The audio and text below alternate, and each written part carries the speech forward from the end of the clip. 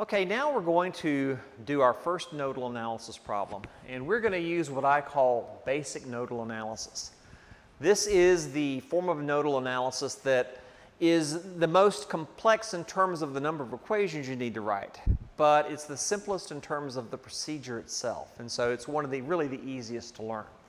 And once we've seen an example of basic nodal analysis, we'll start looking at some shortcuts. So let's begin. And once again, this is an algorithm, it's a procedure, so let's go step by step through the procedure. So here's the circuit we had last time. And let's go through our procedure step by step. So first of all, we need to identify all of the nodes and choose one of them as ground.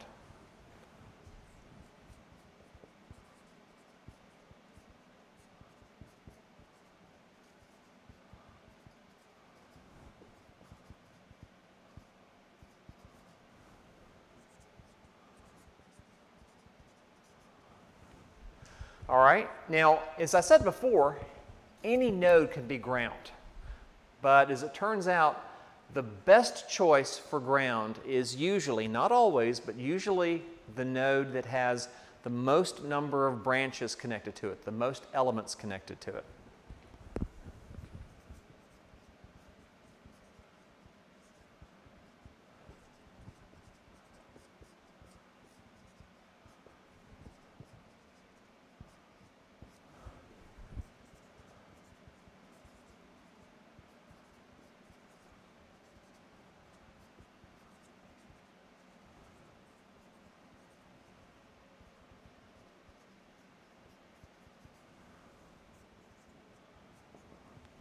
And the reason why we like to choose the node with the most branches is because by doing so, we reduce the number of terms that are in the other equations we need to write. So any node will work, but some nodes in particular give us less complex equations. So in this case, if we look at this, we have 4 nodes. Got this node along the top. That's 1. Got this node here, that's 2. I've got this node all along the bottom, call that 3. And I've got this node that connects to this 1 ohm and 3 ohm resistor, I'll call that node 4. So I look at this and I say, which node is the best choice for ground? Okay, which node has the most number of branches connected? This one's got 3, this one has 2, this one has 3, this one has 1, 2, 3, 4. So node number 3 has 4 branches. In that case, I'm going to pick that as ground.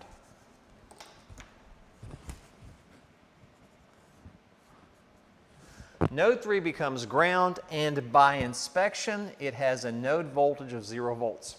I just declare that. All right, first step. Second step, I'm going to define unknown node voltage variables at the other nodes.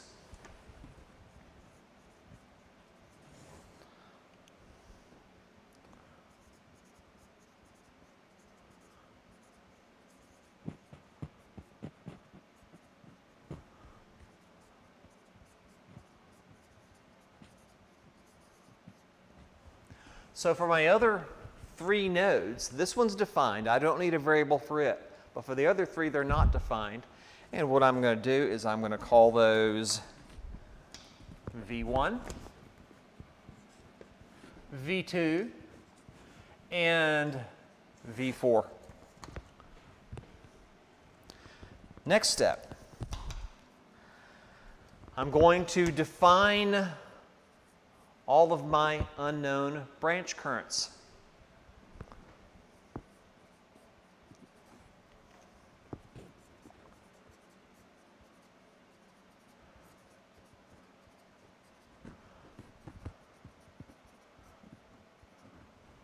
So, looking at all of my branches, all of my elements that have a node on each end, what are my unknown branch currents? Let's go ahead and define variables for those.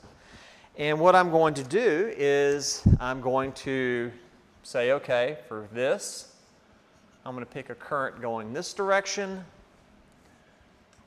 this direction for this resistor, this direction, and this direction. And I'm going to call these currents I1, I2, I3, and I4.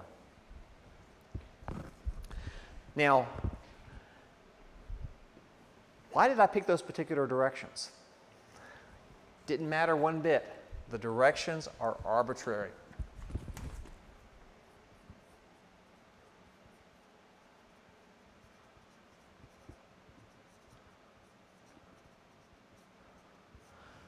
So I picked these particular directions just because. No other reason. Flip a coin. Now notice I don't need to define current directions for the current sources. Those are given. I already know what those currents are. But in these cases for the resistors, I had to include those. Now because I've done that, because I have chosen these directions, that means the passive sign convention also tells me what the voltage drop across each of those resistors needs to be.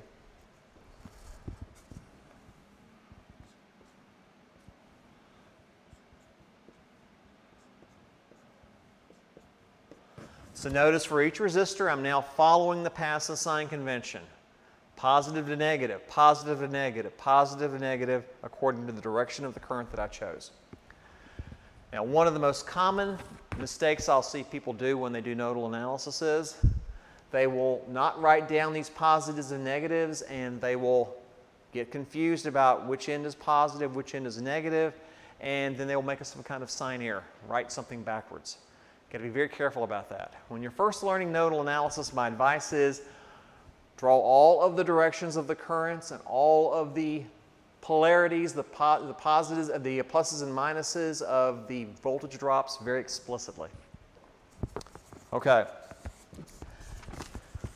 Next step. Let's write a KCL equation for all of the unknown nodes. So we're going to write a KCL equation for every node except ground.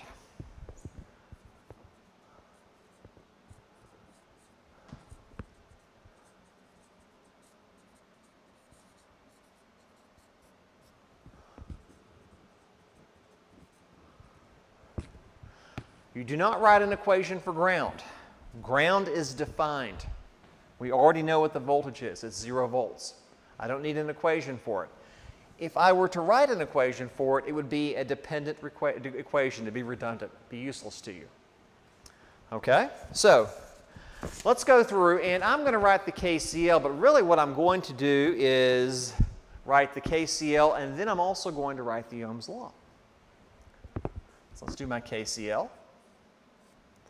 So I've got nodes V1, V2, and V4.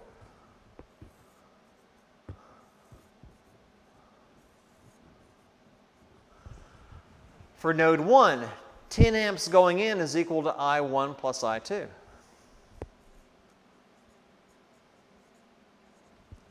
For node 2, I2 going in plus 2 amps is equal to I3.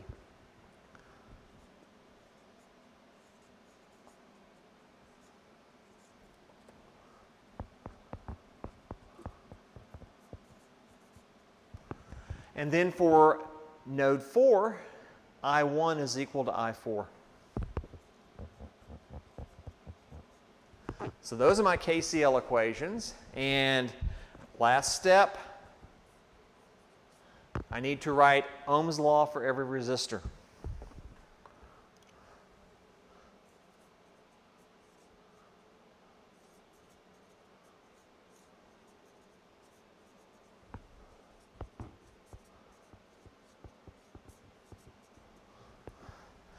But I'm going to write Ohm's law in terms of the node voltages. Notice I didn't define a variable for the voltage drop. I'm not going to do it that way. I'm going to write these voltages in terms of the node voltages. So for Ohm's law, I'll get the following. Here, I1 is equal to the voltage across the resistor divided by 1, and that voltage is V1 minus V4 over 1.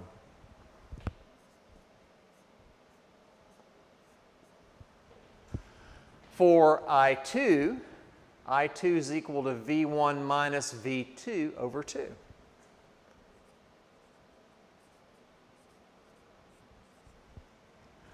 For I3 is equal to V2 minus 0 over 10. And I4 is equal to V4 minus 0 over 3.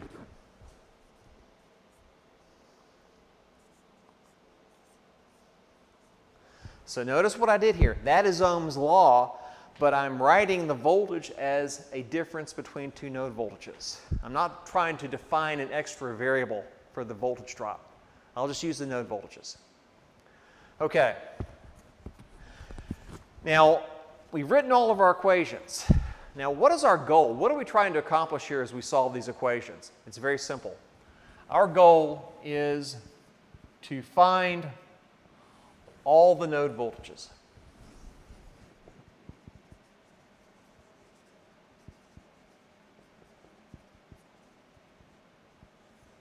That's what we're trying to calculate, the node voltages, because if you can calculate the node voltages, you can find any voltage or any current in the circuit. So that's what we're doing here as we write these equations. Okay, well, what have I got here? I've got, all right, 1, 2, 3 unknown node voltages, 1, 2, 3, 4 unknown currents. So I've got 7 variables, and I've got 1, 2, 3, 4, 5, 6, 7 equations.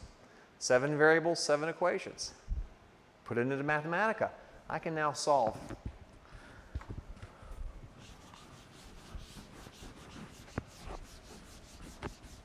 So our last step.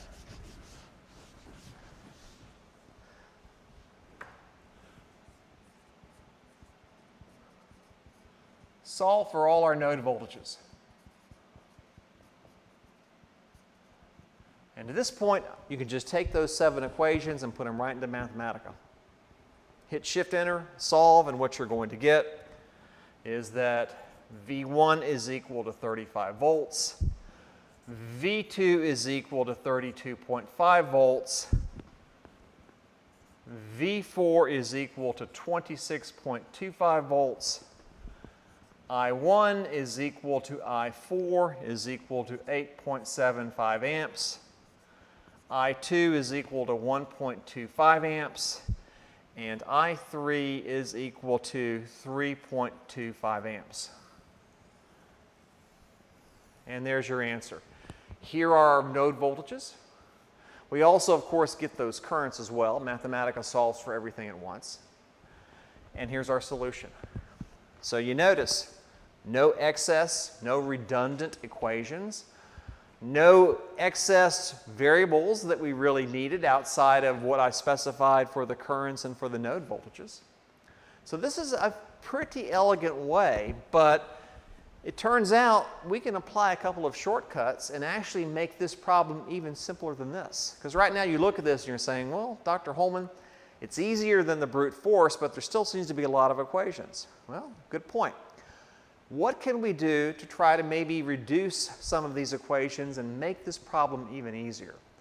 Well, let's look at that next time, and let's look at a couple of shortcuts we can apply to nodal analysis.